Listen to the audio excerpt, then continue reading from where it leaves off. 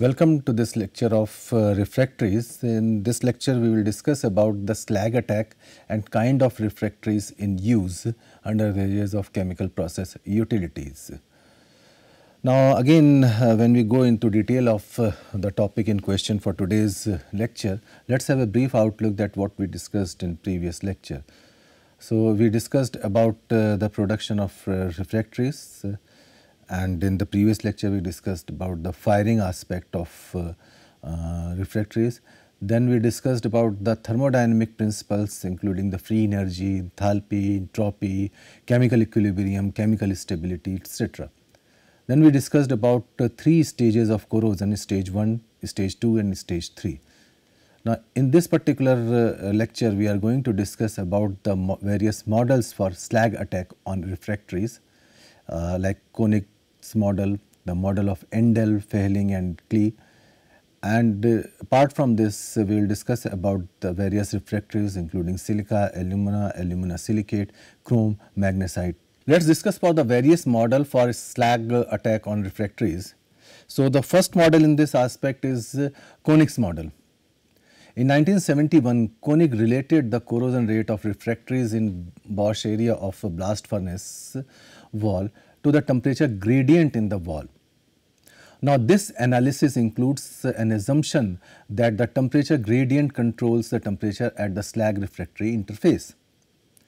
Now because the shell of a blast furnace is water cooled in the area of the Bosch, Konig's analysis is appropriate for thin wall refractory with a steep temperature gradient fixed by the process, that is called furnace process temperature and cold phase temperature.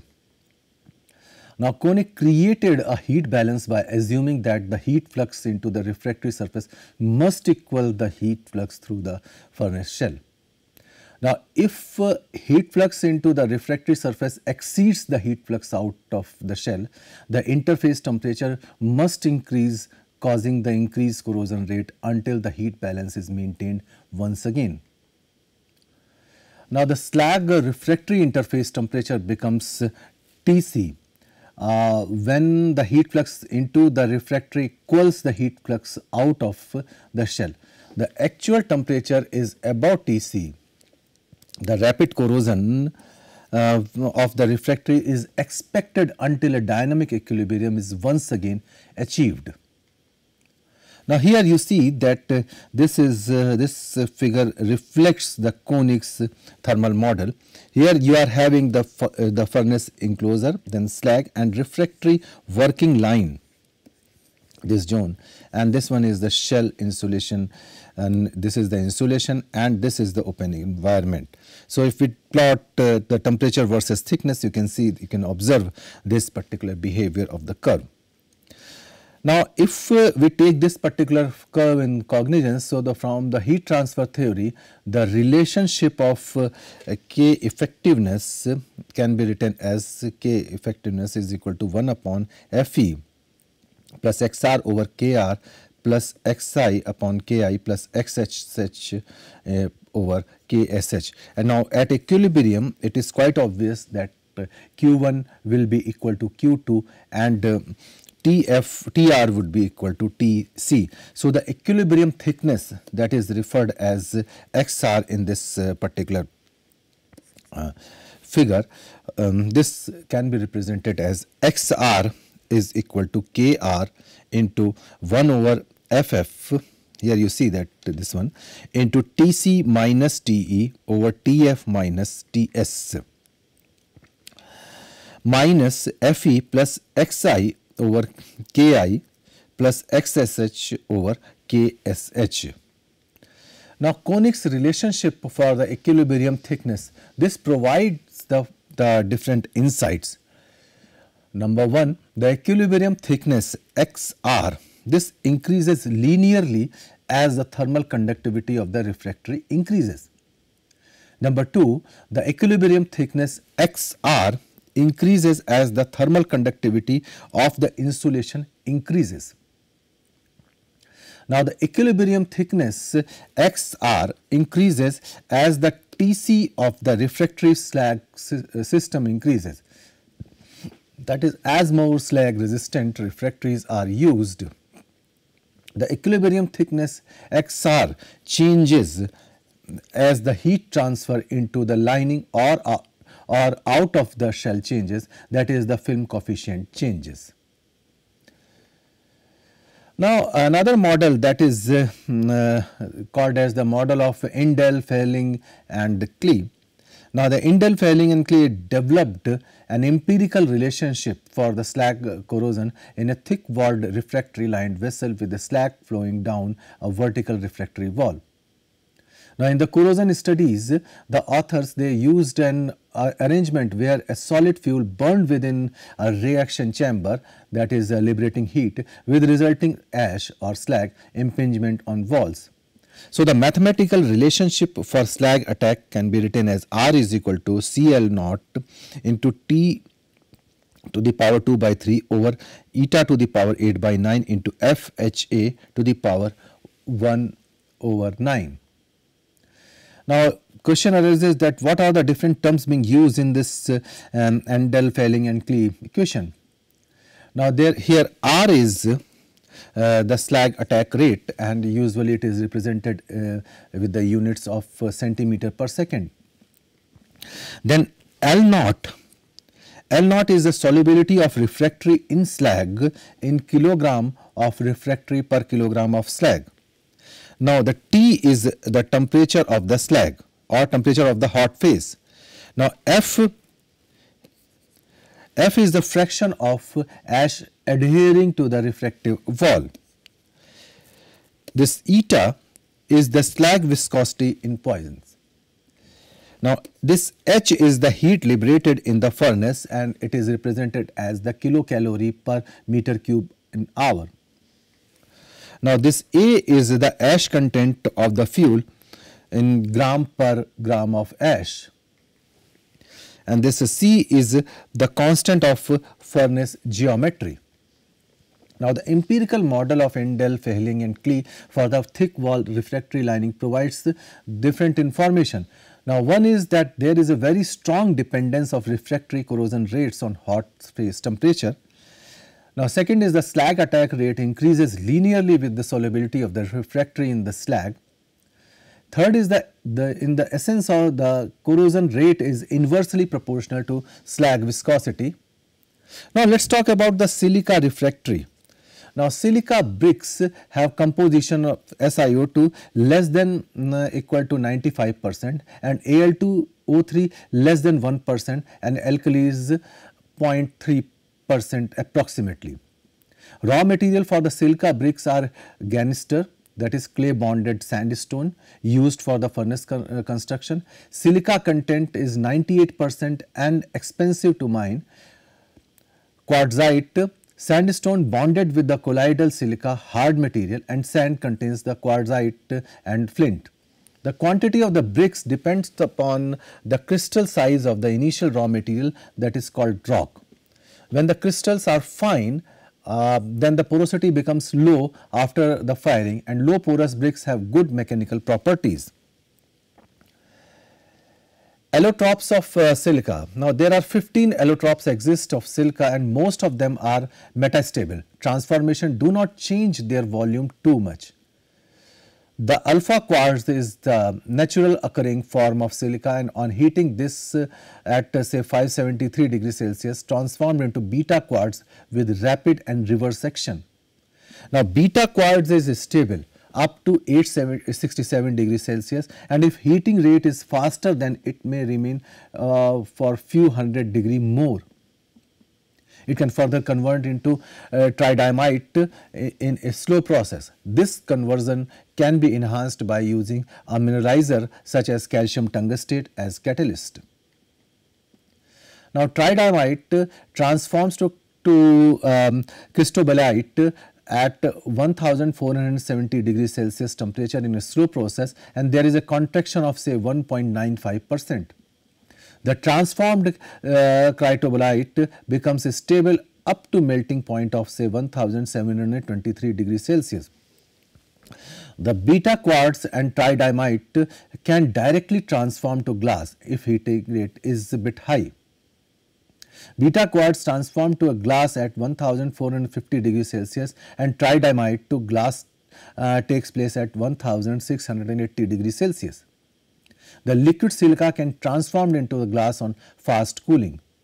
Now, if temperature maintained at high but below the melting point, then devitrification of the glass takes place and transform to beta cristobalite. On cooling, the beta cristobalite is transformed into tridymite at 1470 degrees Celsius temperature. Now, in temperature range from 275 to 200 degrees Celsius, it transforms to alpha cristobalite, and which is metastable state. The transformation is accompanied by 3.15% decrease in volume. The highest temperature form of tridymite is beta 4. Now, as beta quartz transformation is a slow process, so it undergoes metastable transformation when cooled. Now, beta 3 at say 476 degrees Celsius and beta 2 at 210 degrees Celsius and beta 1 at 163 degrees Celsius and alpha at 117 degrees Celsius. The contraction in the volume for beta 2 to beta 1 transformation is 0.18% and for beta 1 to alpha is 0.45%. The other transformation have negligible volume changes. Now, as the transformation involved in silica, so the volume changes, heating and cooling of silica bricks should be conducted very slowly, which ensures the equilibrium transformation and not result in any damage in the form of cracking. Let us talk about the manufacturing of silica bricks. Now, there are the general steps involved in the manufacturing of silica bricks. They are: the raw materials are crushed to angular particles, which helps in better packing during the compaction. Now, then addition of lime water that containing 1.7% of CaO for bonding in particles. The lime water aids compaction by imparting plasticity, and then dry pressing is carried out to get green compact. Then firing at 1500 degrees Celsius for at least 2 weeks. Here the various volume changes takes place during the transformation. The slow process of firing ensures that the brick obtained are undamaged. The transformation of alpha to beta quartz is a fast process, so heating beyond 573 degrees Celsius temperature must be slow. The cooling from 300 to 100 degrees Celsius also slow for metastable transformation of cristobalite to tridymite. The firing at high temperature for a long time is called hard firing. This ensures that no quartz is left in the material, and the density of the bricks tell us about the proportion of phases. For single phase, the density of quartz is 2650 kg per meter cube. For tridymite, 2260 kg per meter cube, and for cristobalite 2320 kg per meter cube. The property of the silica brick is very high. Refractories under load. The addition of CaO gives rise to monotactic reaction in SiO2 CaO. This reaction will take place at around 1690 degrees Celsius temperature. There are various properties attributed to the silica bricks. Now, the silica brick have the refractiveness of 1710 degrees Celsius. Spalling resistance is very good, above 300 degrees Celsius. Now, these are acidic bricks and have the resistance to the basic slag. The porosity is around 15% in high duty bricks and low permeability. The apparent density of silica brick is 1800 kg per meter cube, that is fairly light, and the semi-silica bricks have better spalling resistance than the silica bricks. Now, uses of silica bricks, it have application in roof of open hearth steel making furnace. Another important use is in the making of roof and upper checker wall work of copper stoves.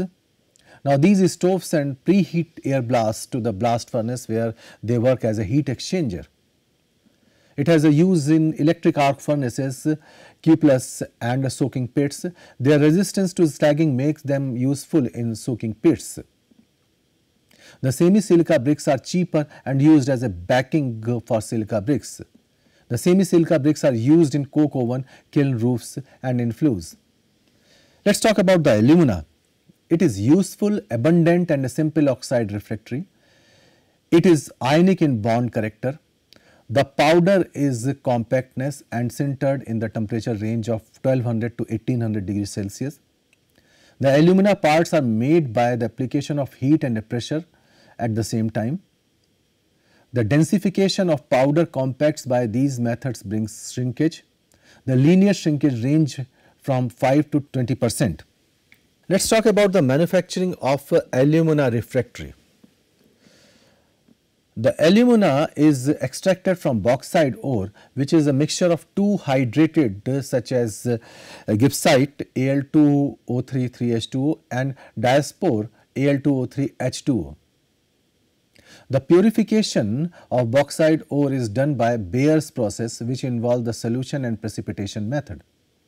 Now, by precipitation, aluminum hydroxide is obtained, and by dehydration, the aluminum hydroxide alpha Al2O3 or corundum is obtained. The process have purity of 99.9% and the major impurities are Na2O, SiO2, Fe2O3, TiO2, CaO and GaO2 and B2O3. The commercial alumina is made from aluminum alum. High purity alumina can also be obtained from high purity aluminum metal by chemical treatment process, and the purity can be higher as 99.99%. Now, when we talk about the alumina, the properties of alumina is divided into 4 different headings like general, mechanical, electrical and thermal. The general property the alumina possesses, that it has the melting point of 2015 degrees Celsius. It can be used up to 1900 degrees Celsius. The process is less susceptible to thermal shock. The slag resistance is poor, especially towards the FeO and basic slag, unaffected by gas except F2, and it has the good resistance towards the fused alkalis. Let us talk about the mechanical properties. The strength of alumina depends on the density, and that is higher the density, greater will be the strength. The high strength of the material causing failure by brittle fracture as dislocation movement becomes difficult. The theoretical strength of the alumina should be greater than 7000 megapascal. The alumina is brittle material and its actual strength is determined by the maximum size of the cracks it contains. Greater is the size of the cracks, the lesser will be the strength. The hardness of aluminum oxide is very high as measured by the Vickers hardness tester. The high hardness represents the material to be less plastic.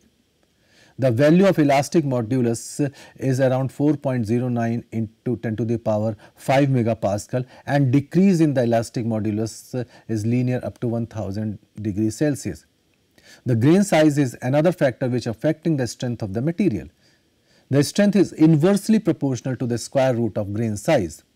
Let us talk about the electric properties. The sintered alumina provided excellent insulating properties, so it is used as insulator in electrical and electronic industries.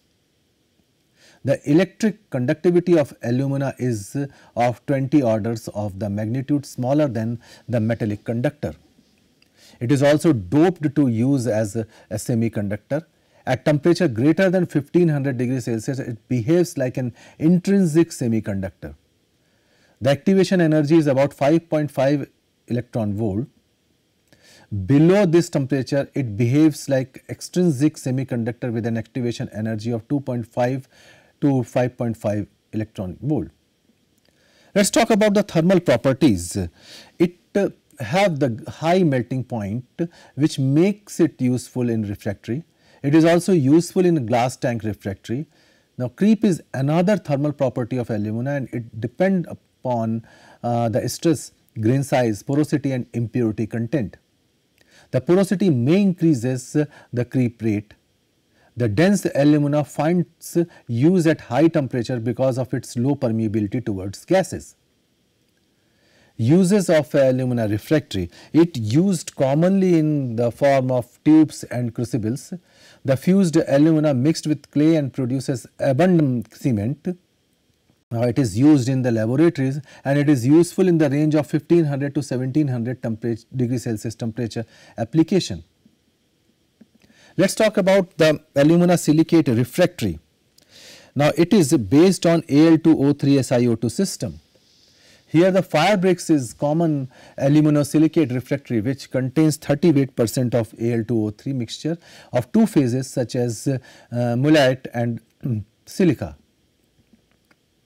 At 1545 degrees Celsius temperature, the mixture undergoes eutectic transformation, that is 5% of Al2O3. After immediate of the transformation, the fire brick contain mullite and liquid with eutectic composition. The mullite present in the fire bricks are needle-shaped crystals similar to tridymite in silica brick. These needle-shaped crystals interlock among themselves. Due to this interlocking, it is so rigid and it can retain its strength and rigidity up to 1810 degrees Celsius. The strength depends on the percentage of mullite present, and that is 20 to 55%. Above the eutectic temperature, we get liquid in interstices with the mullite needles with 25% of Al2O3, and that is siliceous fire bricks contains 70% of liquid. Now, as the temperature is increased, the viscosity is reduced, thus the refractoriness is also reduced. In this case, the bricks containing 45% Al2O3 and the amount of mullite is 60% after the eutectic temperature. The brick retain its shape after the eutectic temperature. Now, an increase in the temperature further, the liquid percentage slowly increases at around 1700 degrees Celsius and it is about 80%. High alumina brick can have refractoriness at 1700 degrees Celsius, but RUL value will be insufficient for any load bearing application beyond the eutectic temperature. Now, here you see that the equilibrium diagram of Al2O3 SiO2 system, wherein the composition of various alumina-silicate refractories marked including the composition of semi-silica. Let us talk about the fire bricks. It is the regular brick of furnace designer and most common refractory which is made up of fire clay. China clay is also used to make the bricks, and these bricks have enhanced properties than the fire bricks. If we talk about the fire clay, it forms with the decomposition of the igneous rock. Now, decomposition is caused by the geological processes which take place over many years. The type of fire clay formed are based upon the rock type and geological process. Now, this fire clay comes from granite, which is acid rock, and that contains feldspar. The feldspar is a group of minerals such as alumina-silicate of potassium, sodium and calcium. One of the hydrate fire clay is kaolinite, which have structure of alternate layers of SiO4 tetrahedral and AlOH6 octahedral. Now, two other type of fire clay, they are montmorillonite, that is Al2O3 5SiO2 NH2O CaMgO and B delta, that is Al2O3 3SiO2 4H2O. Now, let us talk about the manufacturing aspect of alumina-silicate refractory fire bricks. For manufacturing of fire bricks, slow drying is necessary for hand molded bricks to secure it from crack.